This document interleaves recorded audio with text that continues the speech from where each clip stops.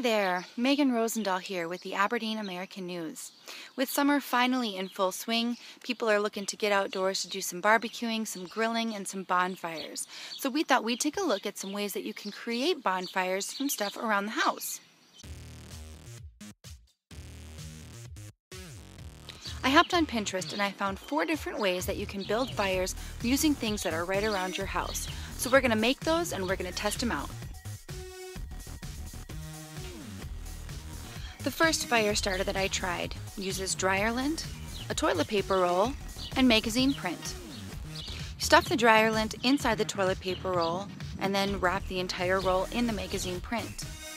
Because it was a windy day outside, this one really didn't catch very well. The magazine print simply wouldn't stay lit. As I'm sure you're aware, dryer lint is very flammable. So once I removed a layer of the magazine print, it actually did start. However, it didn't stay lit very well. As far as lighting fire goes, I'm not sure how well this one would work for the simple fact that it was really hard to light. The next remedy I tried was soaking corks in rubbing alcohol. Soak the corks overnight so that they have plenty of time to soak up all the rubbing alcohol inside them. I used 3 different corks. One of them was an actual cork, the second one was fabricated cork, and the third was fabricated cork with a black coating around the outside.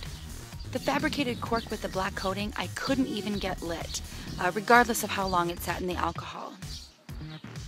The regular cork did start on fire, but all it did was burn the exterior. It never caught. Honestly, the best of the 3 was the fabricated cork. Once this one caught fire, it did stay lit, and it burned almost the entirety. The wind blew it out a little bit towards the end, but overall, of the 3 options, fabricated corks soaked in rubbing alcohol is the way to go.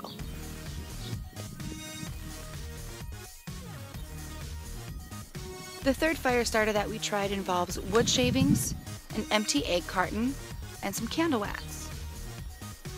Put the wood shavings inside the empty egg carton, pour a little bit of the candle wax on, and just break them up or cut them up into individual pieces when they're dried.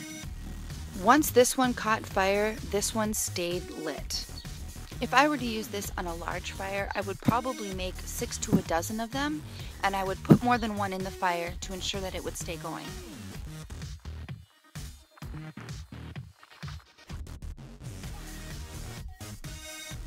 The fourth and final fire starter that we tried was melted crayons. According to several sources on Pinterest, you can light an unused Crayola crayon and it will stay lit for 30 minutes. The instructions that I found online said to break up the crayons, put them inside a muffin tin, and bake them at 275 degrees for 10 to 12 minutes. Be sure to bake these with muffin liners. If you don't, the wax will melt to the side of the muffin tin and it just makes it really hard to get it out. After several tries of trying to get this lit in the wind, I did end up moving to a more secluded area. However, I still could not get the crayon to stay lit. I decided to try to put some of the wood shavings on top of the crayon and lighting those on fire, but even then, the crayon would not stay lit. If you can get your crayon to stay lit, it should work according to the sites on Pinterest. However, I wasn't able to. And there you have it, 4 different ways to start a fire using nothing but things found around the house. As you saw, some of them definitely worked better than others, but I think that all of them are ultimately worth a try. Remember, when you're around fire, please use caution and make sure that there is an adult present. Have a fun barbecue and camping season.